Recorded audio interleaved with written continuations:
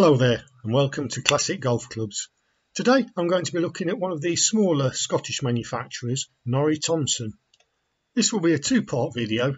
In part one I'll review the clubs and the history of Norrie Thomson, and in part two I'll take the clubs to the course and see how I get on playing some holes with them.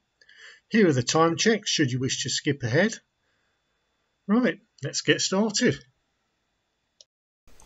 Right, starting with the woods as usual. We've got the Slazenger one wood here that I've featured before. Very nice club. It's been refurbished at some point, I'm not sure when. It's probably a 1960s club, maybe late 1950s. There's no shaft band on there, but very nice club. And then we've got an American club, unusually for me. Anybody that knows MacGregor will recognise the VIP name, VIP Limited, and it's a MacGregor.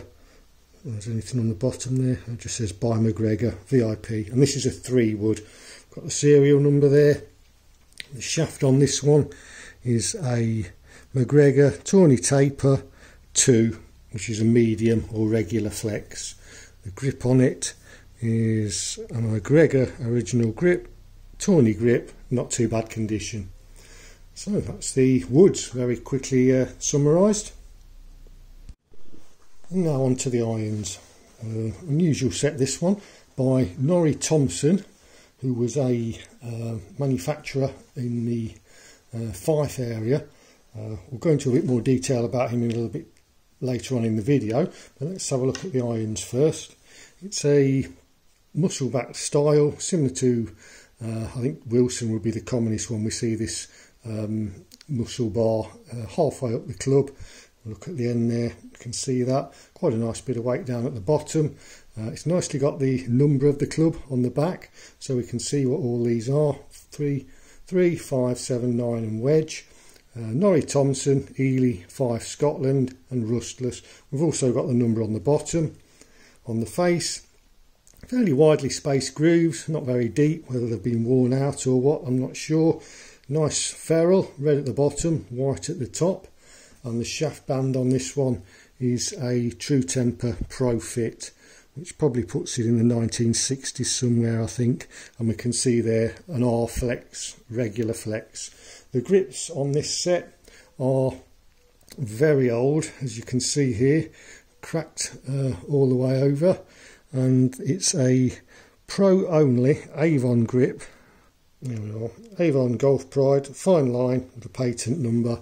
And it's a ribbed grip, but it's got very hard over time.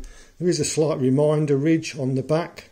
We can't see that on the screen, just have to take my word for it. But as you can see, it's very cracked.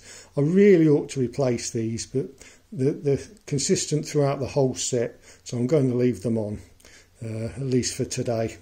And I've got the grip collars on there as well. So that's the 3 iron. As I say, we've got 3, 5, 7, 9 and the wedge, similar through the set. What I haven't got is a sand iron, so I'm going to be using this one, which is a JB Halley Pin Master. I've got a representation of a green there, formed into a P. Nice touch there. And on the bottom, we've got, what have we got? Made in Scotland, stainless, and it says sand iron. So that makes up the full set. So we've got 3 through to wedge and the Halley sand iron.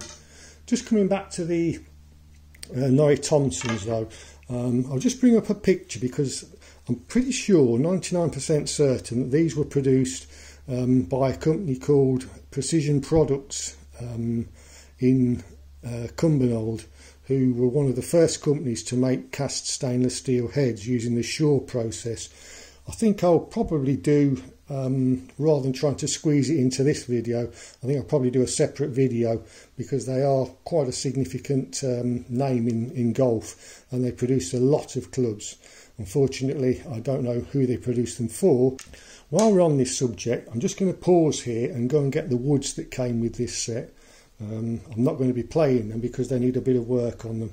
But just bear with me. Right, these are the woods that came with the set. They look a lot older than the irons. We can see there's no insert on there.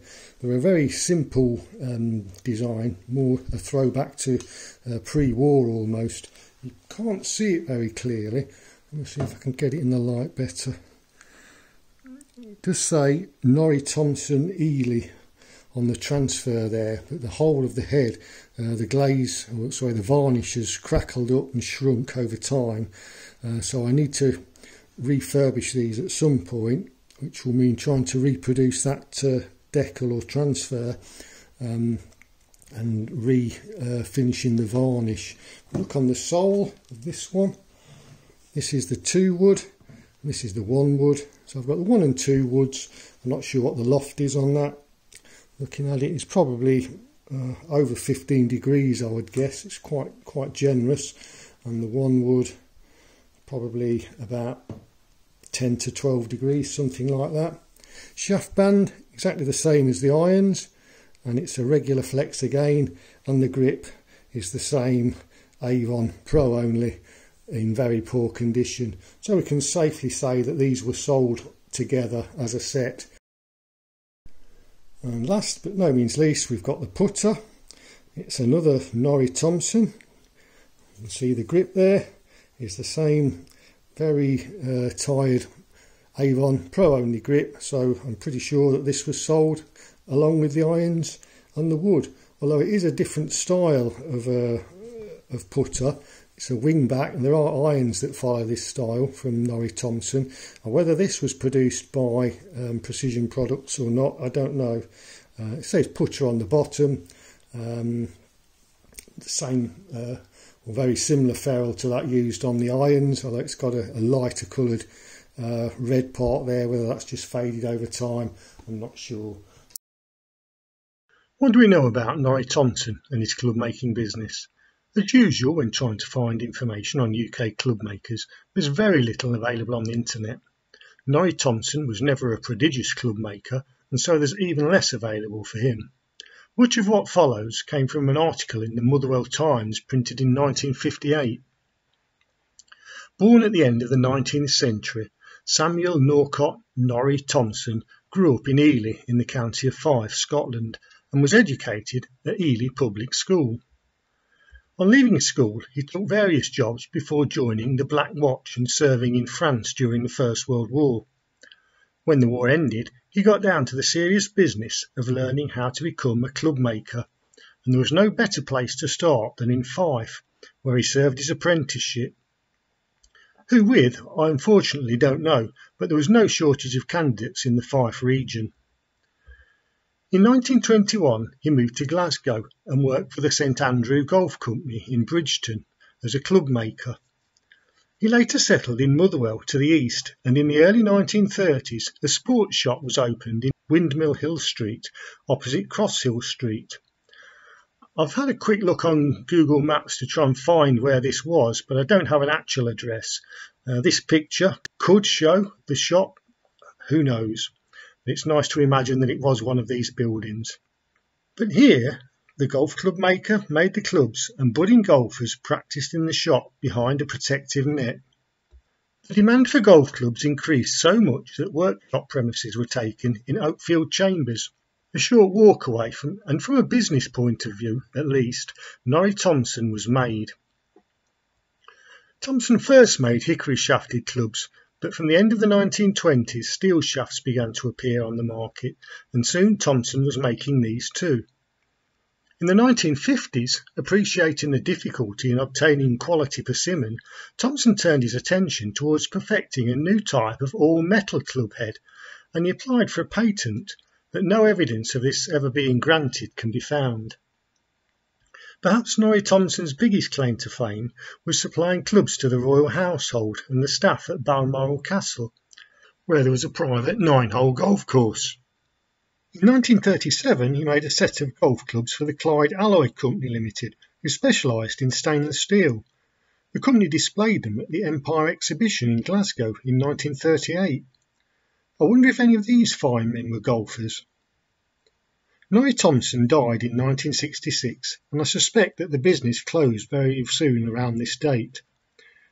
I've not been able to find any adverts for the company, so to end this far too brief look at Norrie Thomson, here are the irons I've been able to find with his name on.